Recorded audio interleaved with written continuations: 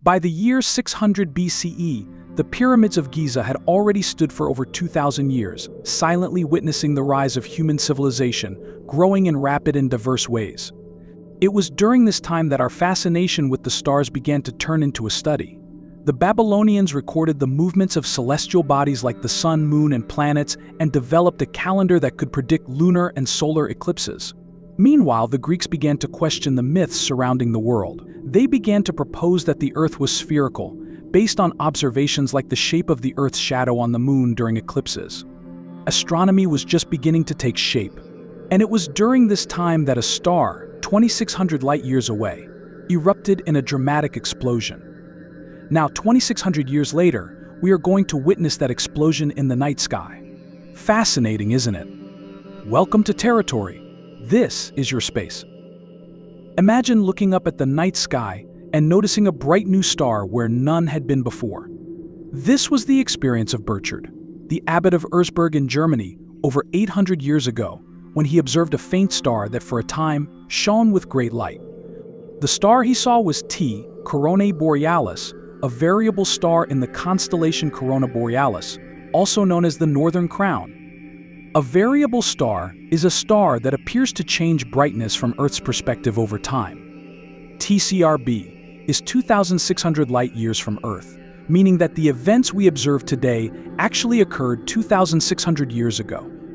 Now, during the prime of their lives, most stars are powered by nuclear fusion reactions deep inside their cores.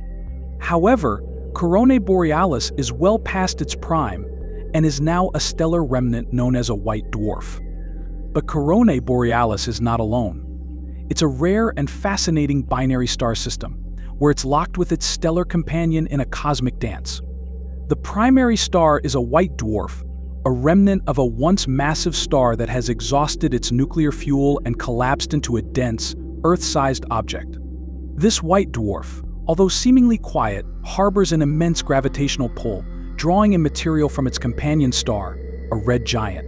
Bloated and cool, shedding its outer layers as it nears the end of its life. This mass transfer is the critical piece of the puzzle in understanding why Coronae Borealis is known as a recurrent nova. A recurrent nova? Does that mean it explodes over and over again? Yes, every 80 years, T Coronae Borealis puts on a show for us here on Earth. As the white dwarf draws off material from the red giant, it gradually accumulates on its surface. Over decades, this process leads to the buildup of a critical mass of hydrogen on the white dwarf's surface. Once enough hydrogen has been gathered, a powerful thermonuclear reaction ignites, a runaway fusion event that causes the star to explode in a spectacular nova. When this happens, the energy released makes T CrB shine 1,500 times brighter than usual, making it visible to the naked eye in the night sky. The last such explosion occurred in 1946. And as we pass the 80-year mark, the world eagerly anticipates the coming eruption. When T CrB goes nova, the explosion releases an enormous amount of energy, blasting the accumulated material into space at high speeds. This creates a shell of gas that expands outward, and the system temporarily becomes one of the brightest objects in the sky. After the explosion subsides, the process starts all over again, as the white dwarf continues to pull in material, repeating the cycle. But how are we so sure that we are going to witness it soon? T CrB's previous two eruptions, in 1866 and 1946, exhibited similar patterns.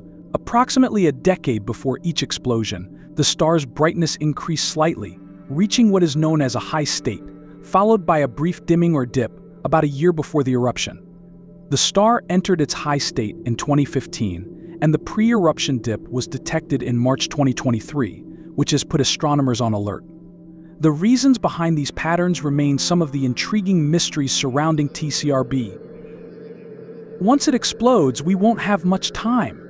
Yes, once Coronae Borealis erupts, the peak brightness will be fleeting, lasting only a few hours. Within a week, the star will dim significantly, requiring binoculars to observe it.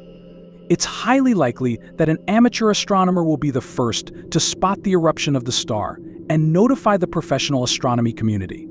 These dedicated amateurs often monitor stars from their own observatories, filling crucial gaps in the observation of the night sky. During its peak brightness, the nova will be visible to the naked eye, though binoculars or a small telescope will offer a more detailed view.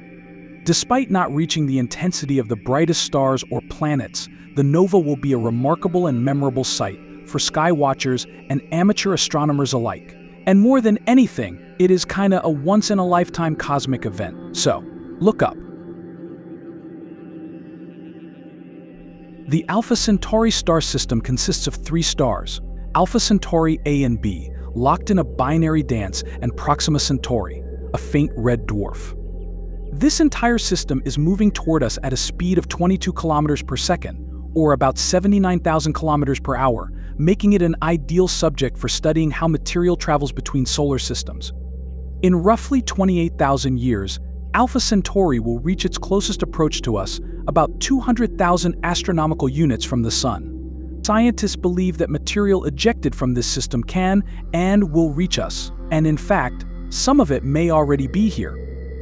Existing models of material ejection from star systems are based partly on how our own solar system expels matter, and the researchers built their work on these models. Their findings suggest that Alpha Centauri may have ejected a significant amount of material, estimating that around 1 million particles larger than 100 meters in diameter are already within our Oort cloud. This animation that tries to bring the research to life shows our Sun marked in a black hexagon, and its orbit is shown as a gray solid line. Alpha Centauri is represented by the yellow star, with its orbital path shown as a blue solid line. The study visualizes how Alpha Centauri moves through the galaxy and tracks the movement of material it ejects, some of which may already be in our solar system. However, the simulation shows that while particles from Alpha Centauri could plausibly reach our solar system, their size matters. According to the scientists, small particles, those that would appear as meteors in Earth's atmosphere, are unlikely to make it. They face numerous obstacles along their journey, including magnetic fields, drag from the interstellar medium, and potential destruction through sputtering or collisions. But the research also found that some material from Alpha Centauri have already reached our solar system, with most of it traveling for less than 10 million years. It's fascinating to imagine that when their journey began, dinosaurs roamed the Earth, and the age of mammals had yet to begin. But to survive the journey, these particles must be larger than about 10 microns. Researchers estimate that around 10 Alpha Centauri particles currently enter Earth's atmosphere as detectable meteors, a number expected to increase tenfold over the next 28,000 years. This research reinforces the idea that our solar system is not isolated. If material can travel between star systems, it offers valuable insight into how planets form. Getting a clear understanding of how material travels from Alpha Centauri to our solar system not only enhances our knowledge of interstellar transport, but also sheds light on the interconnected nature of stellar systems and the potential for material exchange throughout the galaxy.